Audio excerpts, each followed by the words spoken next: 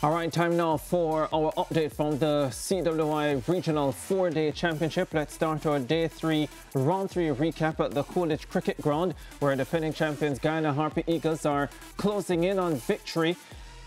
And this against the West Indies Academy side, led by a fabulous century of 165 from Kevin Sinclair. The Harpy Eagles getting to 417 for 7 declared in their second innings, and setting the West Indies Academy 429 for victory. The West Indies Academy 161 for 7 at stumps. They are 268 runs away from what would now be an unlikely win. Jordan Johnson, the top scorer so far for the West Indies Academy, with 54 against Isaiah Thorne, who has taken 3 for 32. Let's move across to Warner Park.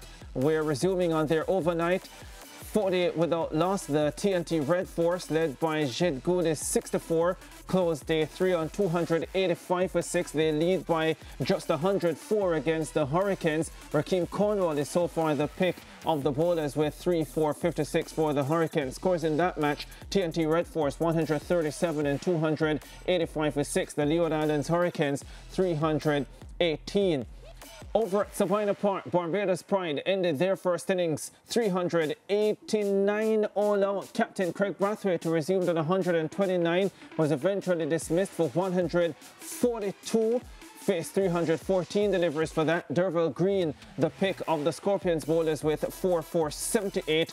And the Scorpions in their second innings getting up to 220 for 8. That's a lead of just 100 runs. Amajay Mansingh is so far the top scorer with 54. Leroy Lugg supported with 43. Shaquille Cumberbatch, the 29-year-old, and they say he is a former groundsman at Kensington Oval, taking 4 for 22, the leading wicket taker so far for the Pride. Scores again: Jamaica Scorpions 269 and 220 for 8. Barbados Pride 389. All right, let's go over to our feature venue, Chedwin Park, where Windward Islands Volcanoes are taking on the combined campuses and colleges. Our reporter Gerard Morseely is live on location. Gerard. Thank you so much, Ricardo. I am here at Chedwin Park, as you mentioned, combined campuses and colleges. At the end of Day 3, a pretty good day with the bat for them. They lead by 79 runs, and the scores in the match so far, combined campuses and colleges in their first innings, 204 all out, 270 for 6 at the close of play. They lead by 79 again. Windward Islands Volcanoes in their only time at bat, 395. They resumed Day 3 on 358 for 8. Calvin Hodge was at the crease with 130. He ended not out on 153.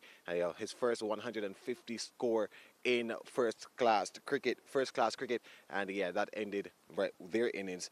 Jonathan Carter, though, he was a standout on Day 3 with the bat for CCC. He was very close to his 7th first-class century, but he fell short when he was adjudged LBW bowled by Sunil Ambrisk. The umpire, Chris Taylor, of course, a name that is familiar to us, and the person is familiar as well. But Carter was a part of 2 very good partnerships. 90 runs when the score was 31 for 3 at lunch. He joined Damel Evelyn, the opener, who got his maiden half-century in first-class cricket, scoring 56. He was dismissed earlier, though. 31 for 3, it was at lunch. He joined with Evelyn for 90 before they were lost a couple of wickets after Evelyn's dismissal. And then the man who took 5 wickets in the first innings, that was Romario Graves. He added 61. They combined for 122-run partnership before Carter was dismissed for that 94 score.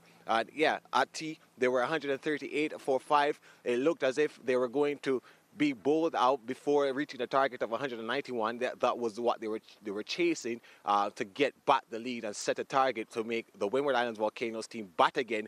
They achieved it right after the tea break, it was some lovely batting from both Carter and Graves. Nothing flamboyant, just very efficient, very patient. They occupied the crease, both of them, and it reaped rewards for them both. They both got past the half-century mark. Carter falling just 6 runs short of a century. I judged LBW like I said earlier, but yeah, it was questionable because he did get a bit of bat on it. I think so. He said that he got some bat on it after I spoke with him as well. Of course, every batsman believes that he's not out. I would know because I used to bat. But yeah, that's the position here of the game so far. I did get a chance to speak with both batsmen, with Ramaya Graves, who batted at the end of the innings. He ended with Cyan Haki, who briskly got up to 18 not out, and they will resume their innings in the morning on day 4 as they look to build on that lead. And yeah, Carter is out. He's not there at the crease anymore. But yeah, they still have the man Ramaya Graves not out on 61. He was really good with the bat. And I also spoke with Shamar Springer, who was really the best bowler so far, with 2 for 33 from his bowling spell. He didn't bowl express pace, but he was very patient, very different. He mixed up his bowling, bowled a lot of bouncers. And yeah, Ryan John, Gillen Tyson in the first session, they took control of the game for the Windward Islands Volcanoes with the bowling. But then from all there was about the spinners and Shamar Springer coming together, trying to get those wickets. They had a really tough day in the field, just as CCC did on day 2, which really proves that it is a batting-friendly pitch here, batting-friendly conditions. But the difference is with the Windward Islands Volcanoes, they were more chirpy in the field. They were more intense in the field at all points of the day. They did leak a few runs, but it wasn't costly as it was for CCC on day 2.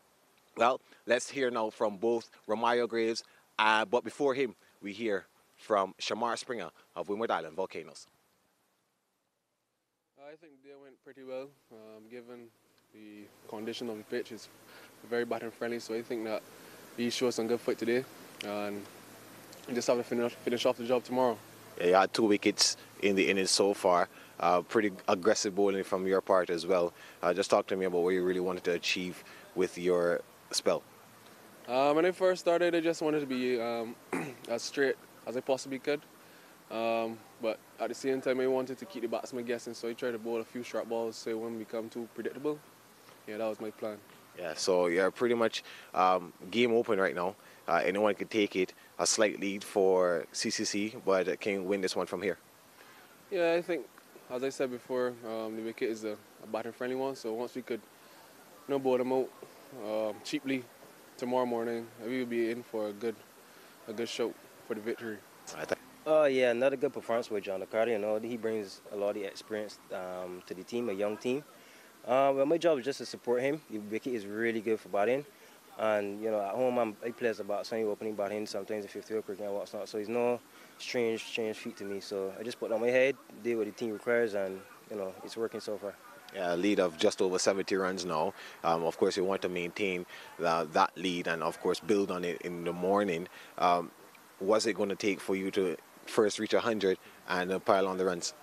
Just more the same, I'm at the crease with Cyan. He's a really good batsman as well. A couple guys that are handy with the bat to come as well, Matara, Edmund. So I feel pretty confident we could get a solid lead, and if we feel the need to, push for the win. Yeah, what is it batting against this Windward Islands Volcanoes bowling attack and the fielders as well, who are very chirpy? How do you keep yourself focused? Yeah, they're really good attack. You got a lot of experience with guys like Ryan John and those guys that play year in, year out. But yeah, I just make my plan before I go out to bat and try to stick to that as much as possible. Don't go against it, and it should be okay. All right. Yeah, so we heard from the 2 Barbadians there. None of them, though, playing for Barbados Pride. Shamar Springer, Windward Islands Volcanoes, and Ramaya Graves, CCC, not out on a 61. So once again, the scores here. Combined campuses and colleges 204 in the first innings. Batting the second time, they are 270 for 6. And Windward Islands Volcanoes, their only time at bat so far in this match, 395 all out. Combined campuses and colleges go into day 4 with a lead of 79 runs. Wide open game. This can be anyone's. We'll return on day 4 to see how this one ends. And that's it from me here at Chedwin Park. Back to you guys in the studio. Yeah, I think I have to disagree with Gerard there slightly because I think, hey, the combined campuses and colleges are up against it, and I would give Windward Islands Volcanoes the advantage going into the final day, and quite a healthy advantage in my opinion as well. Let's take a break and close out the show after this.